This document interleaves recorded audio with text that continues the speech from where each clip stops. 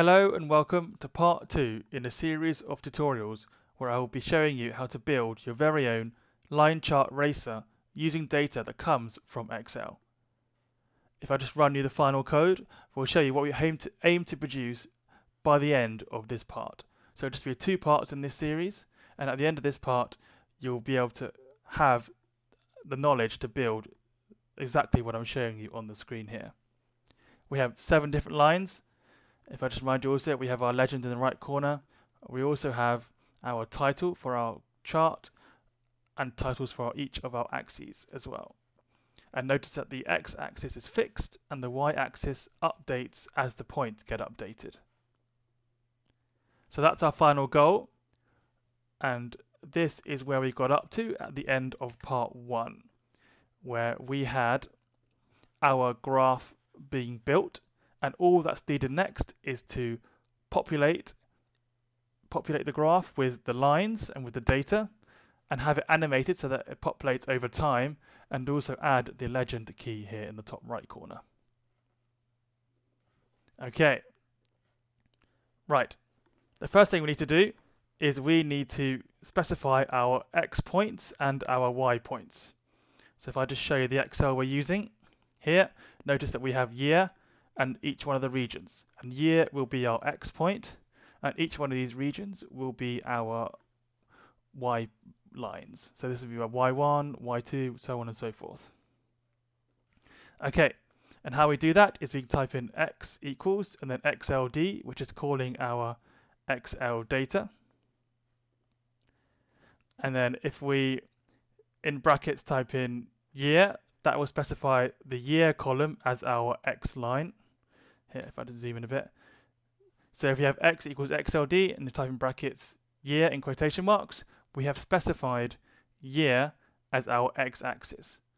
And we can do the same thing for the y lines, so each one of the y lines, y1 to y7, I've called them. So y1 is xld and then brackets North America, calling the North America column as our first line on the y-axis. That will be populated as time goes by. Same for y2, instead of I've specified it to be the Europe and Central Asia column, and then so on and so forth, naming each region, each column as we go along. The next thing we need to do is we need to give a specific color to each line, and we also need to label it so that the legend knows what to call each line with that color.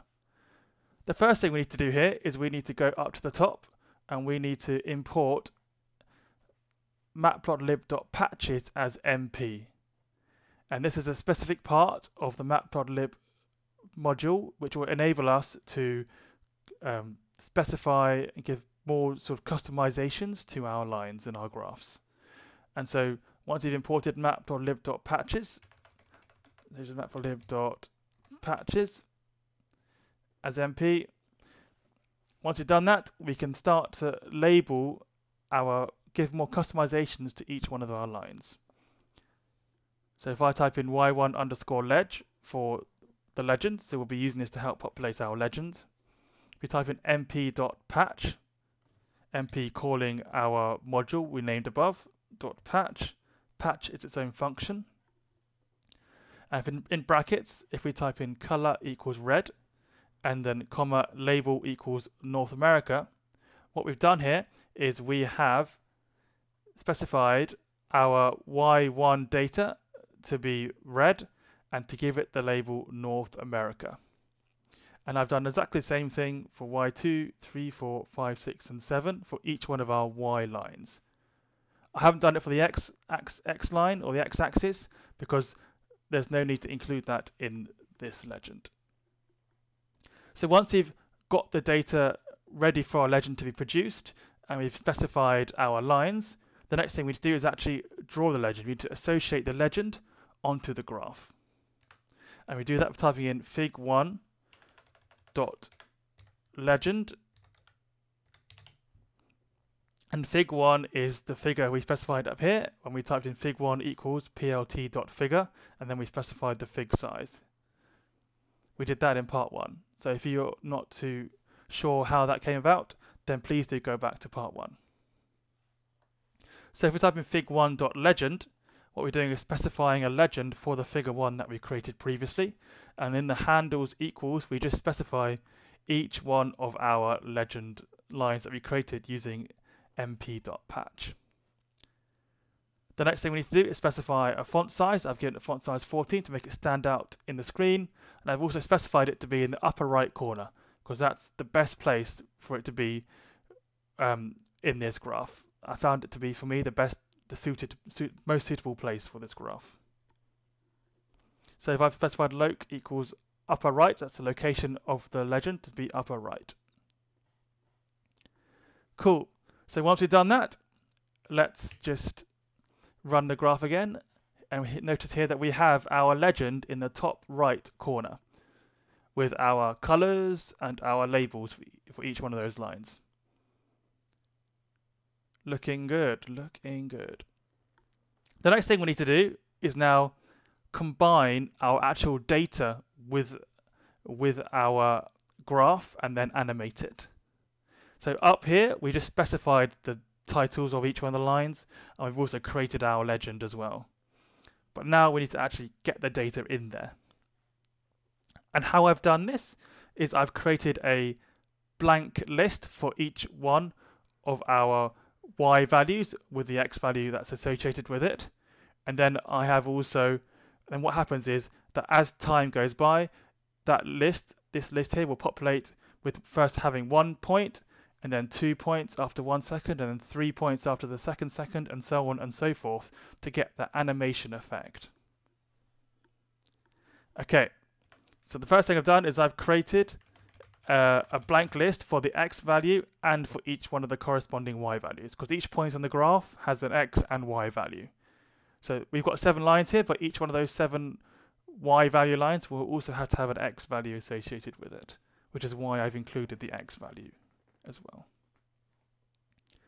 The next thing we need to do is create our animate function.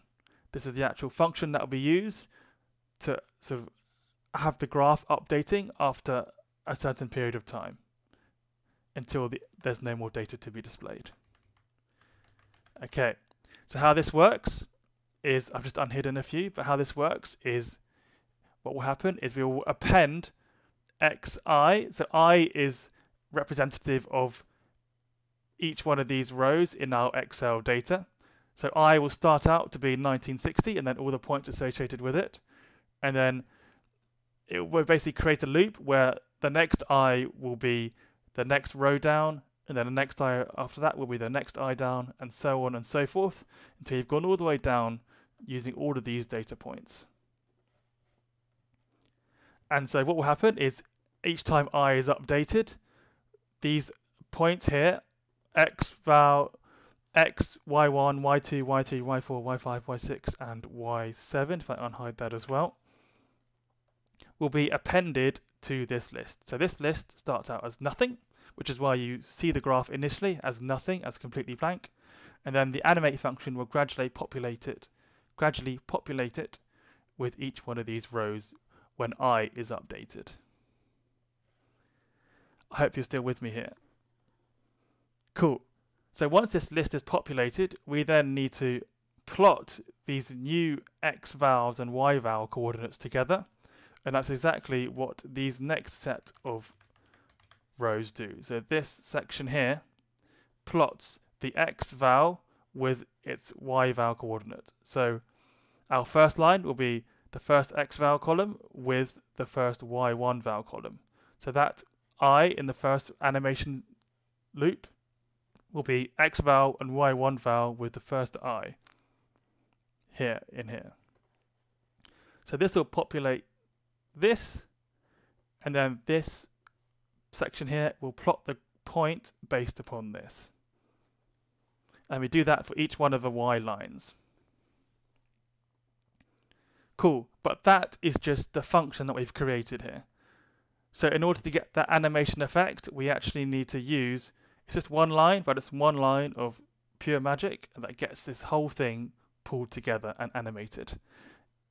And it's drawing off the animation.function animation part of our plt module here from our matplotlib import animation module.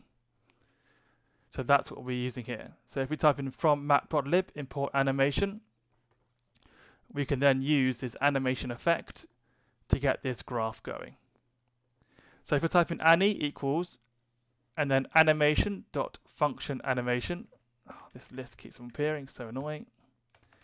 Animation dot function animation, and then if we type in the brackets, we type in plt.gcf, and GCF stands for get current figure. So if we type in plt.gcf, we are getting the current figure that we've created up here in our part 1 tutorial.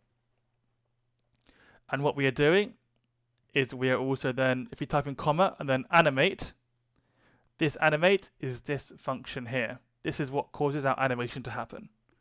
So what we've done now is we've linked our graph with the points that we want with our animation function. And then if I type in comma again, I can specify how long I want it to be between each run of this animate loop. So if I type in interval equals 1000, that number after interval is in milliseconds, so 1000 milliseconds is every second. So what I've done here is plot GCF, is I've got my PLT graph that I created here, along with the legend. And then animate is I've linked this function with our graph, and then I specified the interval I want this to be running every time. So every second this loop will update. This loop here in this function.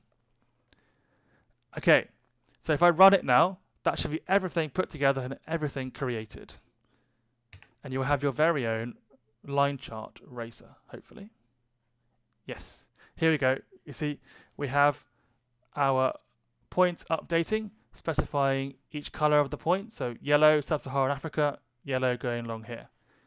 Black, East Asia and Pacific, East Asia and Pacific here.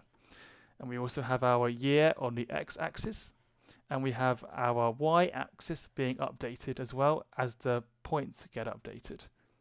And this will keep going until the points run out from this Excel data here. And then once we get to 2050, it will just be blank, blank, blank, blank, blank, and so on and so on. So I hope you've enjoyed that tutorial. Please do check out part 1 if there's some things a bit iffy on. Please do go back and watch part 2 as well for the same thing. And please do subscribe if you liked it. And don't forget to share it if you think someone else can benefit from this. Thank you very much for watching.